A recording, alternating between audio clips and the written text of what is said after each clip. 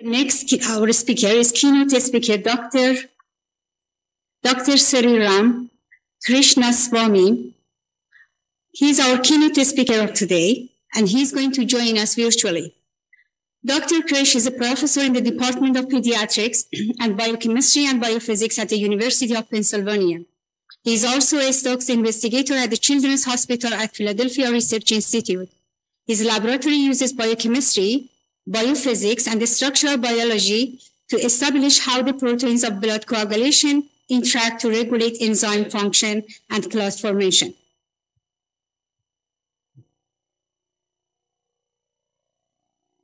Today, Dr. Krish is going to talk about the proteolysis and the birth factor, their structure and function. Please take it away. Thank you. All right, thank you. I'm deeply honored to be selected as one of the Earl W speakers at this symposium. But at the same time, I'm really disappointed that I couldn't come to Vancouver and be at the symposium in person, and also hang out with my very good friends who are at UBC as well. But anyway, so today I'm going to talk about some structure function studies we're doing with factor 5 and 5A. And to set the stage, and I feel silly about talking about this at an Earl Davie Symposium, but just let me remind you so I can set the stage for why what we're studying is important, right? And so you all probably know, but if you don't, now you will, that coagulation is an inert system in blood and is activated on demand by, let's say, vascular damage that exposes tissue factor. And what this does is trigger a series of very discrete proteolytic activation events, in each case converting an inactive precursor to an active protease, a zymogen to a protease. And all of this converges or culminates in the formation of thrombin. Now, this cascade arrangement, you might also well know, what was pointed out earlier, that was initially proposed by Earl Davie and Oscar Ratnoff in 1965 or 4, I can't remember. But nevertheless, some of the details have changed, but the basic picture has. So thrombin is the key product of clotting because it can convert fibrinogen to fibrin and activate platelets, two essential components of the clot. But thrombin is now also a key regulatory agent because early in its production, it can rapidly feed back and activate two cofactors, 5 and 8 in this case, and 5 over here, which are essential elements of the enzyme complexes in each of these cases, and I'll show you that in a minute. This greatly accelerates the reaction rate and greatly accelerates flux towards thrombin formation. And of course, later on in the process, thrombin binds thrombomodulin, catalyzes APC formation, and APC inactivates the same cofactors that were initially activated by thrombin, and thereby decreases flux to the formation of thrombin. So what you see is these cofactors here play essential roles in regulating clotting. And the one I'm going to be talking about today is associated with this enzyme complex that converts both thrombin to thrombin. And so the enzyme complex here is composed of factor 10A bound to a cofactor 5A on membranes containing phosphatidylserine. And the binding interaction of the cofactor with the protease greatly increases catalytic function. Right? But just like factor 10A circulates as a precursor, inactive precursor, factor 5A also circulates as a inactive procofactor. This is a large polypeptide chain with a dispensable central B domain that's about half the length of the molecule. And this B domain is proteolyzed and released. Factor 5 can't bind 10A. It's then converted to a 10A binding protein and therefore becomes a cofactor. So what's the problem with factor 5 activation? What's the basic biochemistry of the problem? So here is a schematic diagram of factor 5. In green are the domains that make the business end of cofactor molecule. In the middle is this very large central B domain with three landmarks, all right? Two acidic regions that flank the B domain and a central basic region. And when you proteolyze all of this, you get this heterodimeric factor 5A, where one acidic region remains, and I'm focusing on this for a specific reason, and this basic region and acidic region 2 are gone. So when you can proteolyze factor 5, if factor 5 can't bind 10A, you make factor 5A this heterodimer, and it binds 10A. So early on, my colleague Rodney Khmer over here was trying to express recombinant factor 5, and he did a trick that worked very well for factor 8, and that is he truncated most of the B domain because of time, perhaps even now, people think it doesn't mean anything. All right, so he made this truncated species, and unbeknownst to him, he had lost, at the time, he had lost this centrally located basic region.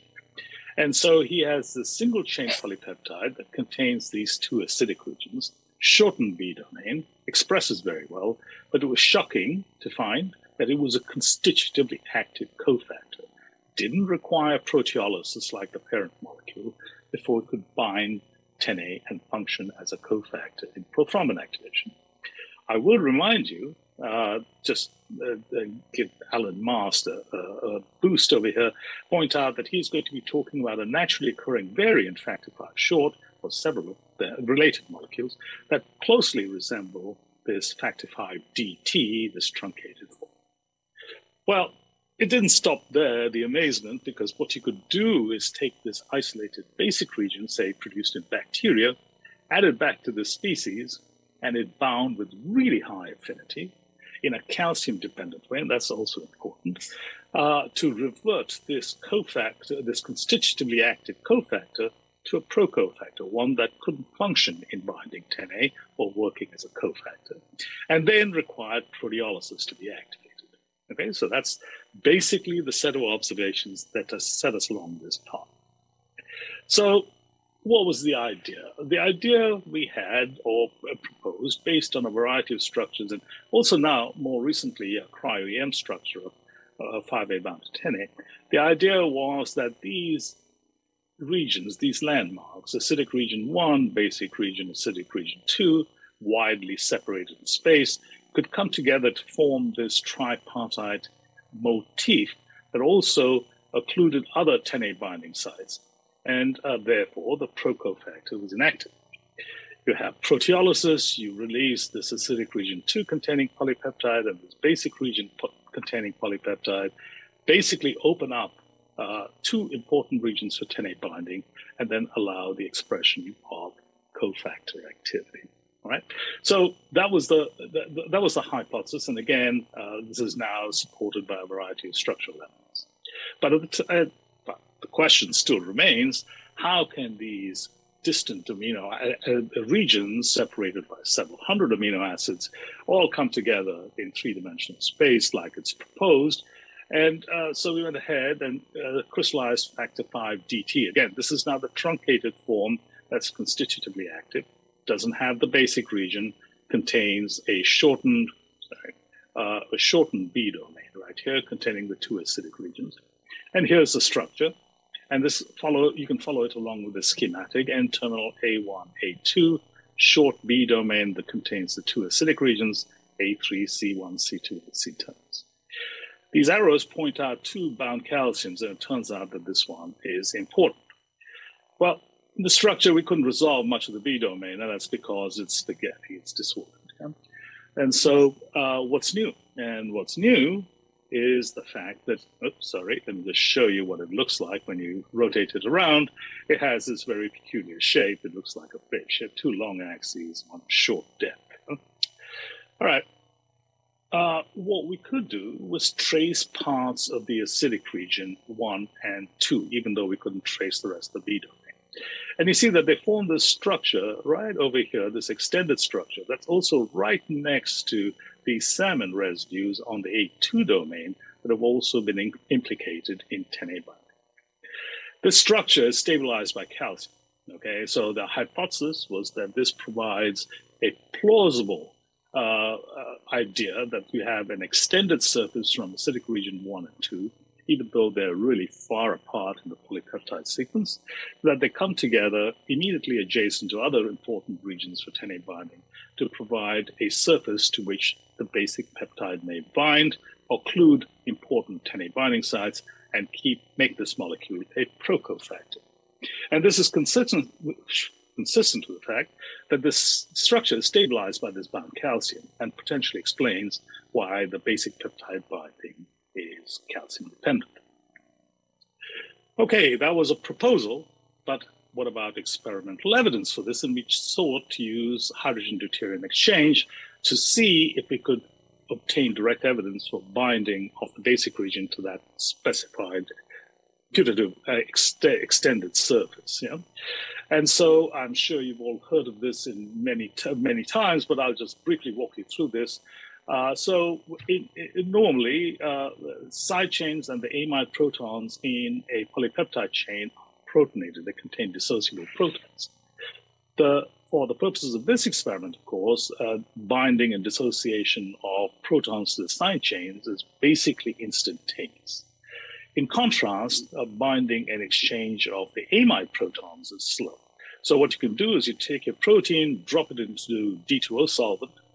The amide backbone protons exchange in a way that's dependent on the dynamic or the structured nature of the polypeptide. Dynamic regions exchange quickly, structured regions exchange slowly, so you allow this to go for varying amounts of time. Quench the reaction by dropping the pH and lowering the temperature to lock in the deuterons that have exchanged.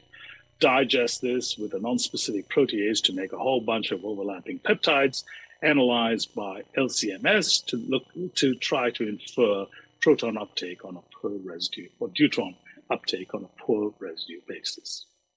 And this was done in collaboration with Ren Hao Lee at Emory University. Shown here is the coverage map on this factor V DT molecule. You have overlapping peptides with an average of 4.2 peptides per residue. And this is really good because what it allows us to do is eliminate nearest neighbor effects of the adjacent amino acids. And then because we've done it at various times, we can construct progress curves and extract exchange rates, blue in this diagram being slow, red being fast, and we can map it onto the factor V DT structure. And you can see that some areas are structured, some areas are not, etc. So this in itself doesn't tell us much. What we want to know is what happens when you add the basic region. Do we get evidence for it binding in this region as we originally thought? And the answer is yes. Okay, shown here are in blue the regions that didn't change at all, very little anyway, when you add the basic region. Shown here as an example, 604 to 614. We're looking at deuterium incorporation as a function of time. I remind you that time is logarithmic here. With and without and with the presence of the basic region, you basically get the same progress curve for deuterium uptake.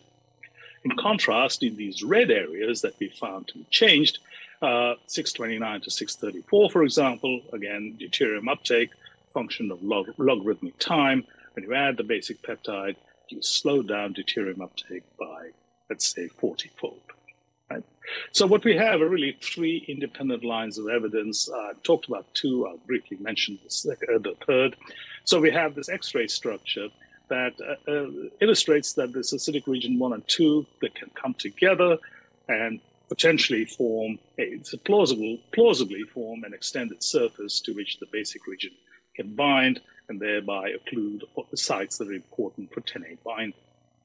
We also did computational studies, which I didn't talk about because, we're really science fiction, but nevertheless, here is a model basic region computationally docked onto the structure that we have from the X-ray crystallography. And the most prevalent solution was one that looked like this, where the basic region snugly binds in this area stabilized by a calcium. And then, of course, we have these HDX studies that uncannily illuminate basically the same areas that we proposed from the X-ray structures, where as an area that is perturbed when the basic peptide binds. So, okay, so we have experimental evidence for this kind of initial hypothesis. Procofactor is inactive because of this inhibitory motif proteolysis releases these peptides and opens up a 10A binding site. But of course, there are 3 cleavages. The activation process is complicated. How does the formation of cofactor relate to cleavages in the B domain and regulate function, right? And so this has been studied a lot, all right? People have studied this stuff since, the 1980s. And basically what you do is you add, let's say, thrombin to start the cleavage reactions going, run SDS gels to look at various polypeptides formed, measure cofactor activity, and thereby infer which species are active or not. And both approaches have fundamental problems. So let's start with the running gels part. So this is a typical experiment done by many, many other people. The representation of factor V is a little different to accommodate the space here. So you have factor V, this full-length species with a full-length B domain. You add thrombin, and with time, you see factor V goes away.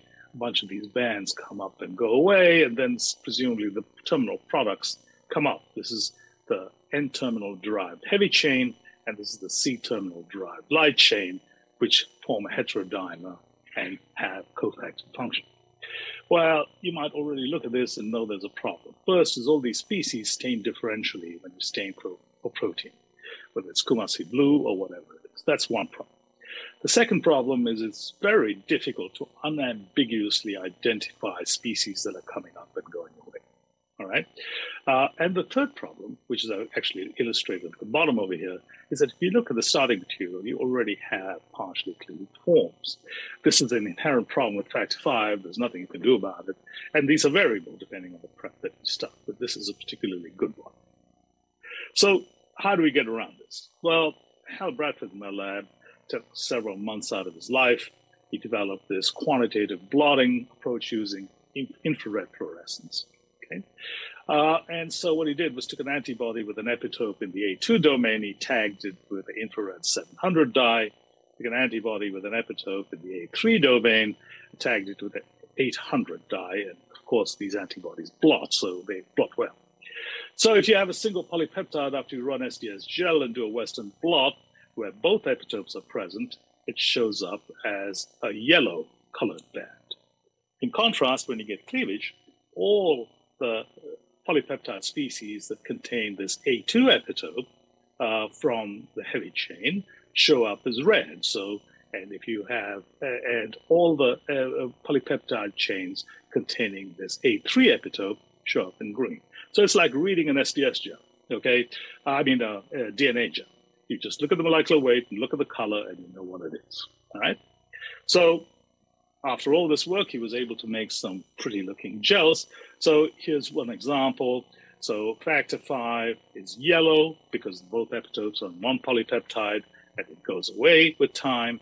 You have those red bands corresponding to the epitope containing the N-terminal derived heavy chain, and you see that you get heavy chain formation quite quickly.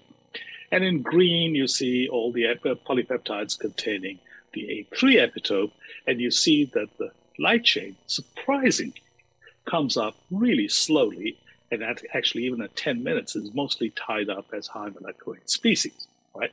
So the conclusion is heavy chain formation is very rapid, light chain formation is slow, and looks incomplete.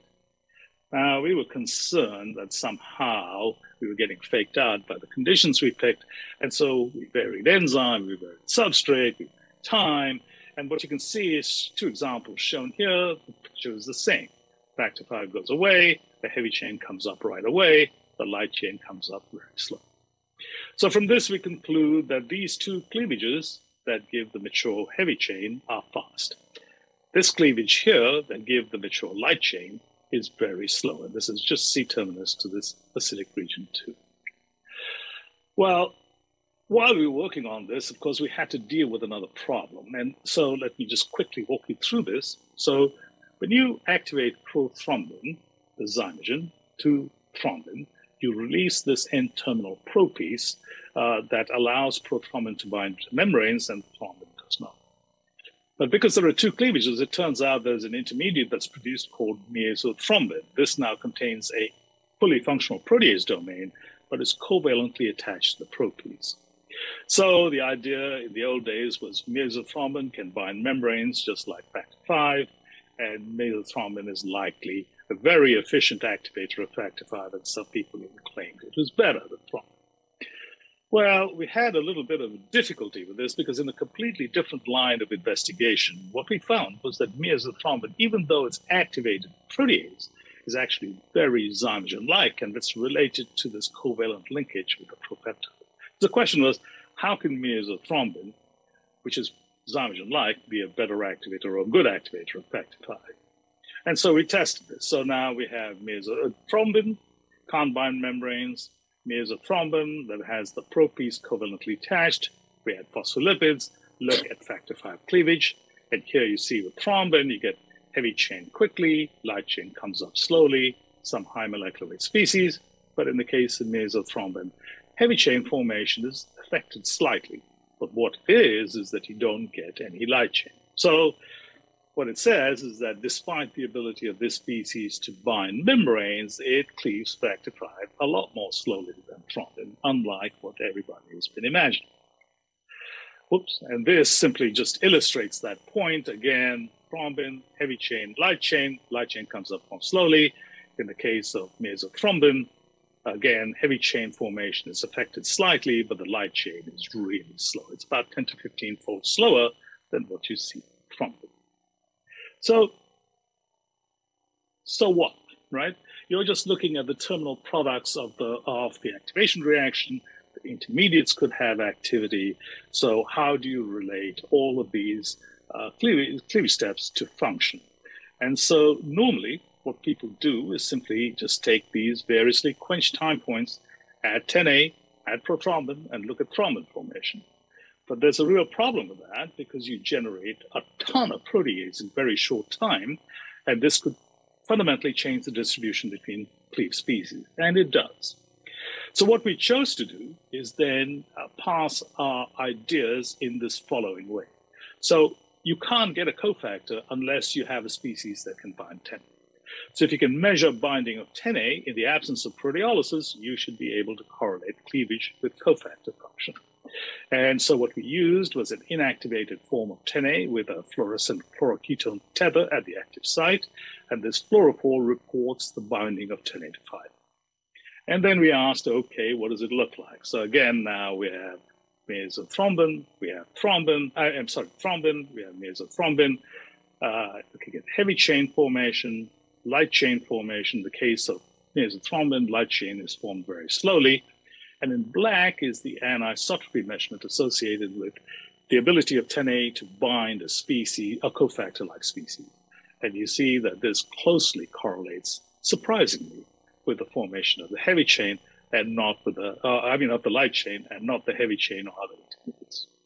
So what this tells us is light chain formation is slow, but it's also the rate-limiting step in the proteolytic conversion of factor V to a species that can bind 10A with high affinity on membranes and assemble to form prothrombinates. So let me put this in perspective in the context of thrombin structures and the function that's understood. So here's the catalytic domain of thrombin in the standard view.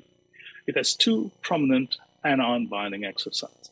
Exosite 1 plays a fundamental role in the ability of thrombin to act on a wide variety of substrates. That includes fibrinogen, protease-activated receptors, and so on and so forth.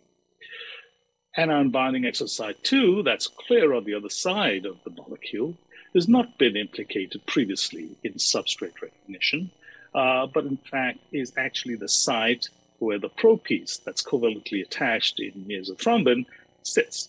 Okay, so in mesothrombin, this site is covalently occluded. So what we find is that the heavy chain formation, these two rapid reactions in the activation of factor V, are minorly affected by whether you have mesothrombin or thrombin. What that means is that exosite 2 doesn't play a prominent role, but from evidence, we know that exosite 1 is really important for this. In contrast, this rate-limiting step in cofactor formation, which is slow, is cleaved a lot more slowly in mesothrombin than in thrombin because this site is occluded, meaning it's highly dependent on exosite 2, and from data that I haven't shown you, doesn't require exosite 1. So what we're going to do is expand our ideas just a little bit. The original idea I've talked about many times. We have an inhibitory tripartite motif that's opened up by proteolysis. If you get cleavage at any of the 2 of the 3 sites, but don't create the light chain, so acidic region 2 is still intact, this inhibitory structure presumably still persists because 10A can't bind. And from data I haven't shown you, we also know that if you only cut after acidic region 2 to make the light chain, but the polypeptide here, B domain, still contains all 3 landmarks covalently on one structure, you still unravel the inhibitory motif to open up 10A binding sites. So to sum up, our structural studies provide a plausible explanation why factor V can't bind 10A and how proteolysis may convert this, remove this inhibitory restriction for these 3 distant regions coming together and allow the cofactor to bind 10A, whereas the procofactor doesn't. And from the functional studies, the biochemical studies, what we show is that cleavage at acidic region 2 is sufficient to disrupt this inhibitory motif, whereas the other cleavages are not, to expose 10A binding sites and lead to cofactor function. And just to finish up, these are the guys in my lab who did the work I talked about. I mentioned Hal Bradford. Shaker did the X-ray crystallography work. Our longstanding collaborator, Rodney Khmer at Penn. And the HDX was done by Renhao Lee and, of course, the synchrotron source. Thank you very much.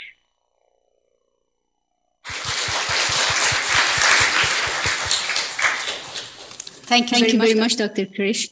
Now we have time for questions.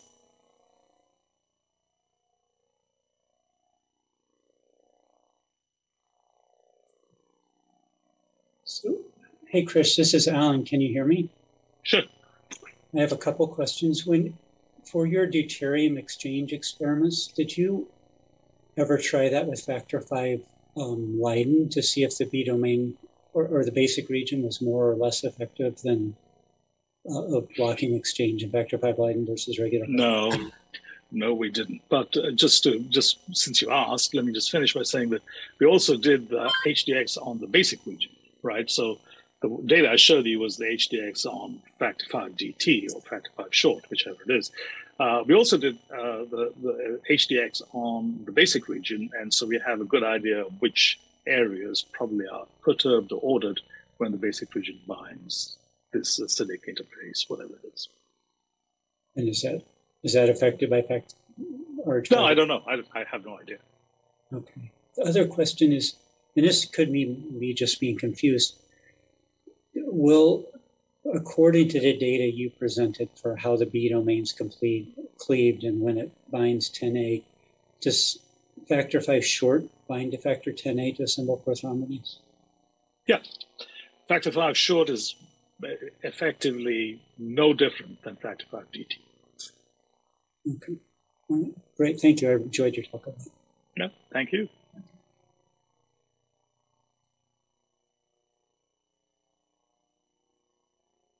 Come on, Conway, ask me a question.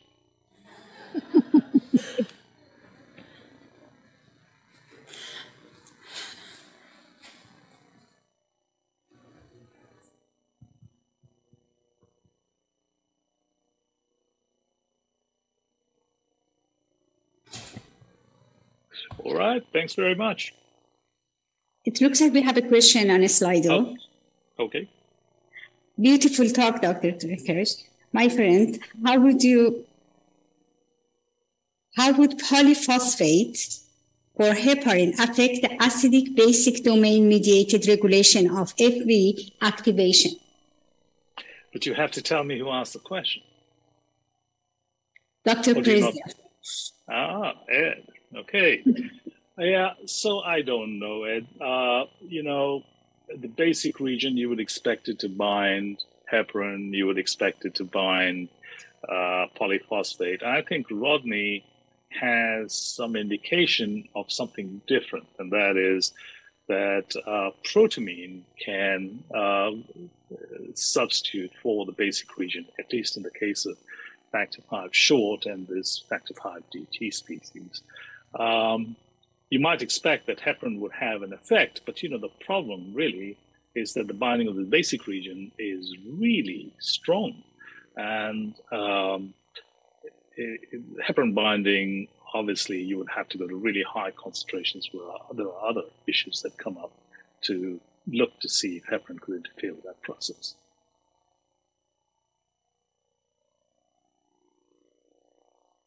Thank you. Any more questions?